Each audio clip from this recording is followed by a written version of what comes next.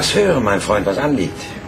Wir gehen auf Brautschau. Oh, deshalb musste ich mich orientalisch kleiden? Richtig, Ahmed. Larry und Eva werden in Black Castle gefangen gehalten. Ja, allmählich wird mir einiges klarer. Und durch diese ominöse Brautschau haben wir unauffällig unerkannt Zutritt. Und wozu die Verkleidung? Ich bitte dich, man kennt mich und George. Man würde euch nicht reinlassen. Oh, reinlassen schon. Aber nicht mehr raus. So ist es. Nur gut, dass ich noch einige meiner Ninja-Kämpfer meiner Leibwache mitgebracht habe. Ach ja. Du denkst aber auch immer an alles. Ja, wenn du mich rufst, ist die Suppe immer kurz vor dem Anbrennen. Ich danke dir für die klare Erkenntnis meiner Kochkunst. Ich gebe dir Gelegenheit, das wieder gut zu machen. Wann immer du mich brauchst, Ahmed, ich stehe dir zur Verfügung. Als was soll ich dich in Black Castle vorstellen? Stell mich vor als dein Sekretär, als Emir von Bruneta. Alles klar. Willst du eine Pistole? Meine Leibwache ist bestens ausgerüstet und ausgebildet. Oh, und du hast ja deinen Krummdolch. Das hat bisher immer ausgereicht. Unterwegs zogen sich der Herzog und George die mitgebrachte orientalische Kleidung an, setzten sich die Turbane auf. Dann hatte man das Black Castle erreicht.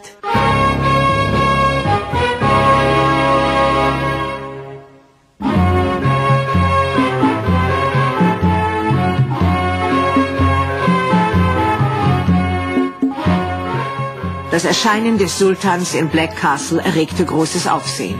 Niemand schöpfte Verdacht. Die Verkleidung des Herzogs veränderte diesen so sehr, dass er für Fremde nicht zu erkennen war.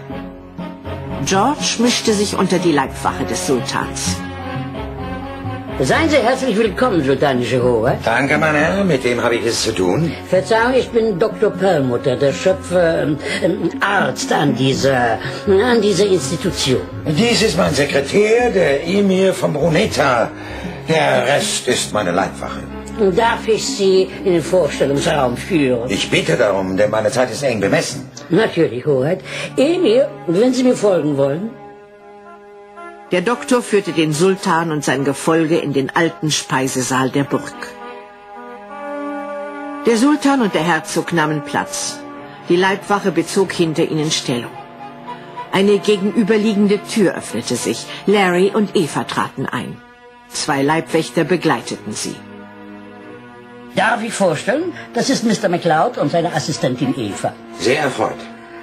Auch ich möchte meiner Freude über Ihre Anwesenheit Ausdruck verleihen. Sie sehen fantastisch aus, Hochwürden. Wie darf ich Sie ansprechen? Mich? Ich bin Mohammed Emir von Bruneta. Emir? Ich habe Sie kaum wiedererkannt. Sie kennen den Emir? Ja, natürlich, Doktor. Ist sein Chef der Sultan vermögend? Nein. Vermögend nicht. Nein. Stinkreich. Er steht bis zum Hals in purem Gold. Bringt die ersten Mädchen herein. Das sind die ersten 2. Wie heißt ihr? Ich heiße Adeline und bin so gut wie 18 Jahre alt. Ich heiße Beate und bin so gut wie 18 Jahre alt. Sehr schön, aber ist das alles, was gezeigt wird? Wie meinen Hoheit das? Hoheit meinen, ob dies die einzigen Mädchen sind. Keineswegs. Bringt die anderen Mädchen herein, aber nur im Bikini. Das ist schon besser. Du alter Lustmolch. Das ist... Sag deinen Namen. Ich heiße Cecilie und bin so gut wie 18 Jahre alt. Ich heiße Dorinde und bin so gut wie 18 Jahre alt. Ich heiße Eloise und bin so gut wie 18 Jahre alt. Wie kommt es, dass ein Mädchen aussieht wie das andere? Das ist mein Geheimnis, Hoheit. Und dann ist mir aufgefallen, dass jede nach einem Buchstaben des Alphabets benannt ist. Hoheit haben eine gute Beobachtungsgabe. Soll das heißen, es gibt so viele gleiche Mädchen, wie das Alphabet Buchstaben hat? Genau so ist es, Hoheit. Gut, ich nehme das ganze Alphabet. Die beiden letzten Buchstaben fehlen. Leider. Wie? Die beiden letzten fehlen gerade? Y und Z? Ja, die liebe ich besonders. Dann ist das Alphabet nicht vollständig. Das ist schlecht. Ich kaufe nur komplette Sets. Da muss ich verzichten. Das heißt, ich habe noch 2 Frauen, Buchstaben. Ja, ich habe doch noch 2 Buchstaben. Die 2 fehlenden. Gut, dann geht die Sache in Ordnung. Dr. Perlmutter bedankte sich überschwänglich. Das war ein Erfolg, der alle seine Erwartungen weit übertraf.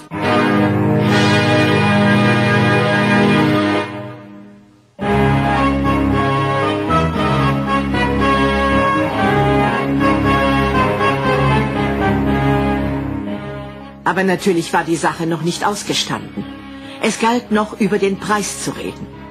Der Herzog wollte die Sache in die Länge ziehen, bis es ihm gelingen würde, Larry und Eva herauszuholen. Sagen Sie, was ich schulde, und bringen Sie die Mädchen nach draußen.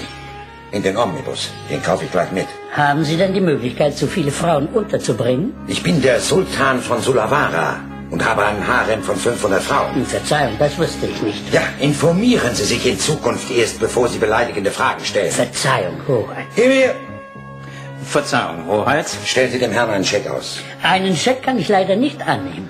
Wie denn? Sie zweifeln an meiner Seriosität? Das würde ich nicht wagen, Hoheit. Nur hier in der Nähe ist keine Bank, die über so viel Bargeld verfügt. Und ich führe so viel Bargeld nicht mit mir. Dann müssen die Mädchen so lange hier bleiben. Der Herr hat uns die Summe noch nicht genannt. Die Vermittlungsprovision pro Mädchen beträgt 50.000 Pfund. Also 1.250.000 Pfund für das ganze Alphabet. So ist es, Hoheit. Nehmen Sie auch Gold. Selbstverständlich, Hoheit. Emir, Ja, Hoheit? die Stoßstangen meiner Rolls-Royce sind aus purem Gold. Jede wiegt rund 20 Kilogramm. Nun, dann sind 4 Stoßstangen rund 1,6 Millionen Pfund. So ist es. Emir, lassen Sie 4 Stangen abschrauben. Sehr wohl, Hoheit. Der als Emir fungierende Herzog gab den Befehl hierzu. Und Dr. Perlmutter wies die Mädchen an, ihre Sachen zu packen und in den Bus einzusteigen. Zum Schluss ließ er Judith und Joanna bringen, in Handschellen. Die beiden stiegen in einen Rolls-Royce.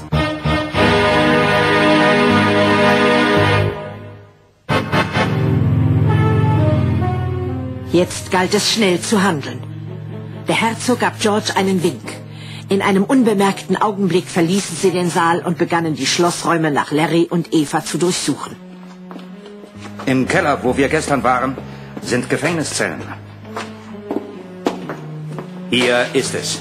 Larry! Eva? Hier sind wir. Am Ende des Ganges. Wo ganz dort hinten. Wir kommen! Wo seid ihr? Ich bin hier. Und wo ist Larry? Sie haben ihn vor 10 Minuten abgeholt. Wie kriegen wir diese Tür auf? Die hat nur einen einfachen Riegel.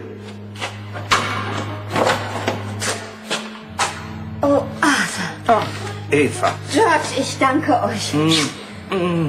Jetzt schnell weg hier, bevor man uns hier erwischt. Hier, zieh ein schwarzes T-Shirt an. Und die schwarze Mütze, damit man dein blondes Haar nicht sieht. Du bringst Eva in den Rolls-Royce vom Sultan. Und da ziehst du die Vorhänge zu. Ja, und was machen Sie? Ich muss Larry finden. Wo sind Judith und Joanna? Die sind schon draußen in einem der Rolls-Royce. Es kann nicht lange dauern, bis hier der Teufel los ist. Die drei machten sich auf den Weg nach oben. Eva gelangte unbemerkt in den Rolls-Royce. George mischte sich wieder unter die Ninjas des Sultans.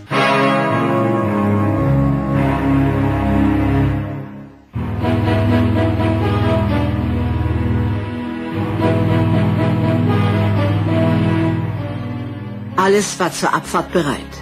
Nur Larry war noch in Black Castle auf der Suche nach Judith und Joanna, während der Herzog nach Larry suchte. Larry! Larry! Hier bin ich, Affe! Los, wir müssen raus. Was machst du noch hier? Wo sind die Frauen, Affe? Die sind schon alle in den Autos. Wie denn das? Das erkläre ich dir später. Wo sind die Bewacher? Die habe ich eingesperrt. Hat dir meine Pistole geholfen? Na klar. Nichts wie raus, bevor dieser Doktor Perlmutter merkt, wer du wirklich bist. Emir und Herzog. Das ist also die Wahrheit. Sie sind der Herzog von Atwill. Wache! Wache! Noch ein Wort, Doktor. Oder ich drücke ab. Und Sie sind keine Perlmutter mehr, sondern eine plattgeklopfte Auster. Sie kommen nicht mehr lebend hier heraus. Keiner von euch. Gehen Sie los in Richtung Ausgang. Meine Vampire zerreißen euch. Vorher, Doktor, sind Sie aber schon tot. Also, keine falsche Bewegung. Und kein falsches Wort. Die drei hatten das offenstehende Schlosstor erreicht. Jetzt kam der gefährlichste Moment. Der Weg vom Tor zum Rolls-Royce. Dr. Perlmutter sah sich um, ob er eine Chance hätte, das Blatt noch zu wenden. Aber der Pistolenlauf in seinem Rücken belehrte ihn eines Besseren. Freundlich lächeln, Perlmütterchen. Sie büßen das noch. Und jetzt in den Rolls-Royce des Sultans einsteigen und ein paar milde Worte an ihr Volk. Was soll ich sagen? Seine Hoheit, der Sultan, hat mich eingeladen. Abfahrt. Seine Hoheit, der Sultan, hat mich eingeladen. Abfahrt. Steig ein.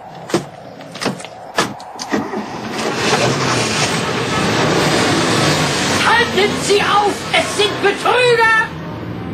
Jetzt kam Bewegung in die herumstehenden Vampire. Sie rannten auf die anfahrenden Autos los, versuchten, die Türen aufzureißen. Plötzlich standen schwer bewaffnete Vampire an der Brücke. Die Kolonne musste anhalten. Ich hätte große Lust, Sie zu erschießen, Doktor. Dann tun Sie es doch. Geben Sie den Befehl, uns weiterfahren zu lassen. Die gehorchen wir nicht mehr. Auf solche Situationen sind wir vorbereitet. Wir auch. Ali, fahr vor. Ja, Hoheit. Die Wasserwerfer sind bereits auf diese Brut gerichtet. Das Wasser aus der heiligen Quelle wird sie vernichten. Gut so. Wasser, Marsch!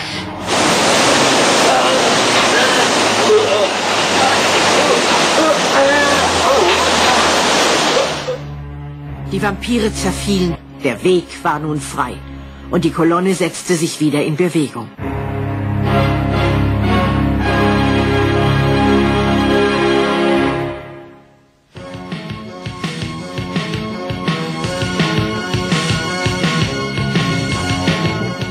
Wie es weitergeht, erfahrt ihr in der nächsten Kassette Nummer 20. Teil 2 eines Zweiteilers mit dem Titel Black Castle.